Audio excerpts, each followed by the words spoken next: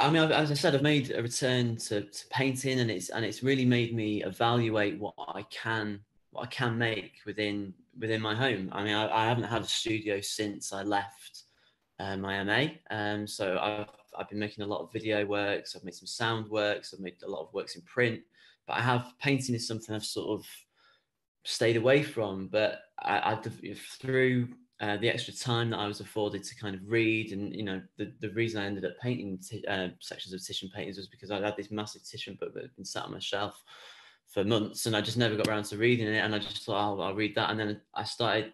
There's this one painting in there, the Pizarro altarpiece, which has these two beautiful pillars that are sort of meant to ascend to heaven, and then there's this strip in the middle, the perspective. And a lot of my works deal with sort of dualisms and two works working together, and these columns really hit home with me. And that enabled me to sort of consider this whole other history of art in relation to the more contemporary works I had been making, and to sort of reflect back on my painting practice. And I found a way to sort of scale down. I used to make very large paintings, but now they're sort of tabletop size, and trying to find new ways to make works. I've bought new tools. I've had large pieces of MDF delivered to my back garden, and I've realised the potential of the space that I live in. So that has been a really liberating time period in this residency,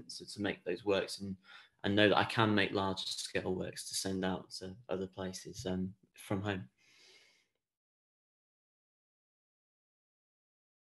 I've got a lot of different ideas. I mean, at the moment they sort of stand silent. They hang on the walls, these silent sort of windows into landscape.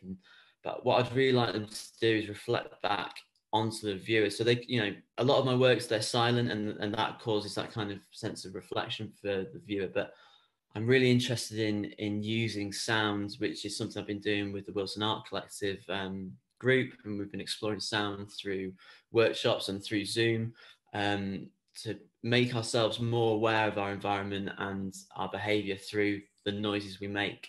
So I've also been talking to an artist called Lee Chaos, who Ollie kindly introduced me to, and I'm starting to think about how I don't want to give too much away, but I want to use like headphones and sort of more kind of personal, intimate experiences using sounds from the gallery to play back to the viewer by using delay pedals, so like tape delay pedals. And so it would become quite a much more sort of technological experience, but having this focal point of the painting. So it's going to be quite an experimental installation, I think, with the paintings being the starting point, but they could also end up just falling silent. So it's whether I go with sound or silence. That's kind of a decision that I'm yet to be able to make, but I'm very excited to get into. The works I'm hoping to display and I've been making, they strive to sort of encourage the viewer to have this kind of reflection on themselves, and to consider their own kind of behaviours in the gallery space. And that has a lot to do with my practice in terms of I've been using cognitive behavioural therapy in my personal life, and managing my own anxiety and mental health. And exhibitions I've had recently have dealt a lot with my kind of coping strategies, so to help manage my anxiety and my mental health. And that often involves replaying and writing down or reenacting my behaviours to sort of work out what's causing me to feel a certain way and where I can interject. And a lot that involves a lot of repetition, and repetition is something that's very much involved in my video works.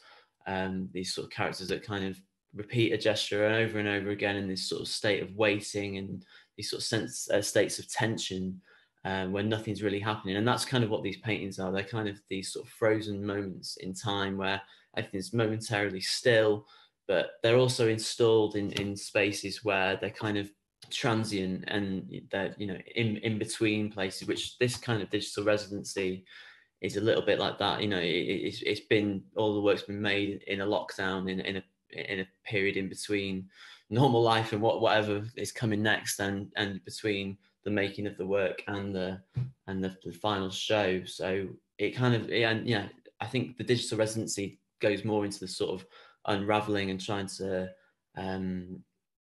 explain and examine what it is I'm doing, and that's a really important part of the CBT process that I go through personally, because it's trying to work out what the mechanics of what's going on before you kind of make some sort of breakthrough, I suppose. So yeah, it's just another part in that little system that I've got going on between the initial feeling, working it out and displaying it, and then in that point of display, there's often that point of reflection, which is something that I'm yet to get to with this work, but with other works, it definitely fits into that model, and it's really helped me frame a lot of my other works, because I've had that time to come away and do the research into what my other works have been about and the artists, and making all those links.